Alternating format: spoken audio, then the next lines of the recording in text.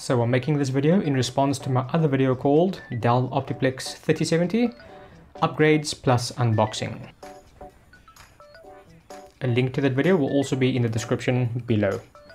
I got asked a few times if this or that graphics card will fit or work in my computer, and my reply was always one of the following two answers.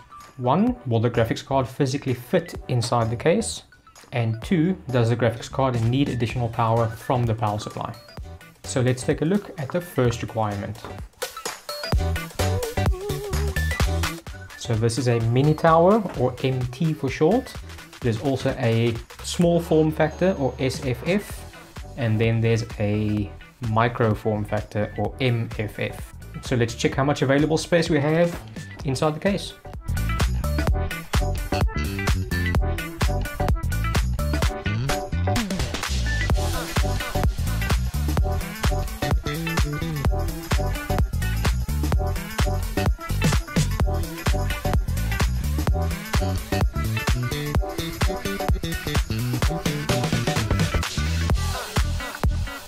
So as you can see, the length of the graphics card is very important, as you can't go too long or else you're going to hit into the SATA cable here in the back.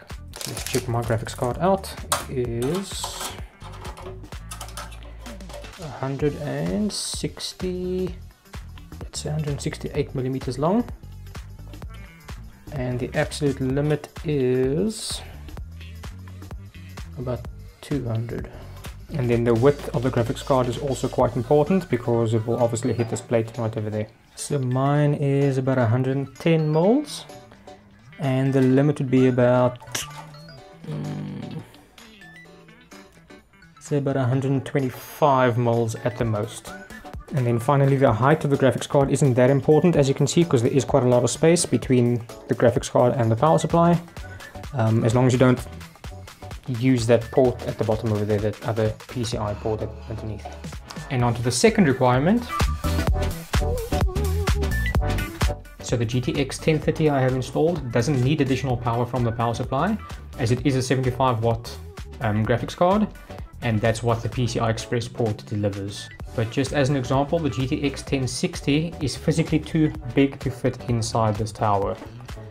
And it also requires the 8-pin power connector from the power supply. So I hope this video helps you in deciding what graphics card will fit and work in your PC, if you have the same tower as this, of course. And if you enjoyed this video, give it a thumbs up. Thanks.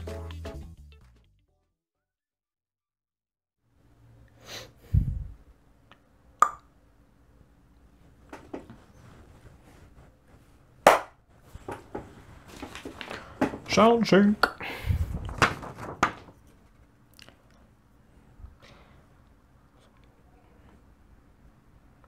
So I'm making this video in response to my other video called Car Drives Past.